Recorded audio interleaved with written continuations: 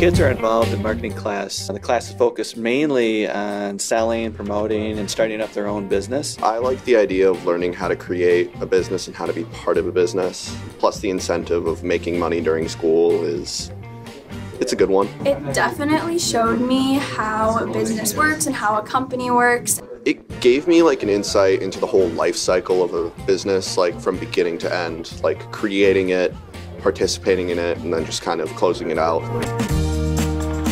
Last year I took Business Technology B, and I used it because I wanted to get certified in Microsoft programs.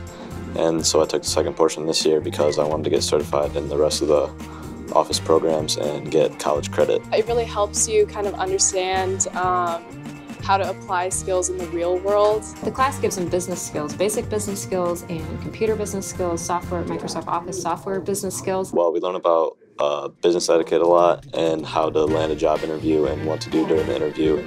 It just felt like I could finally take something that I learned from school and actually apply it to something that matters in the real world.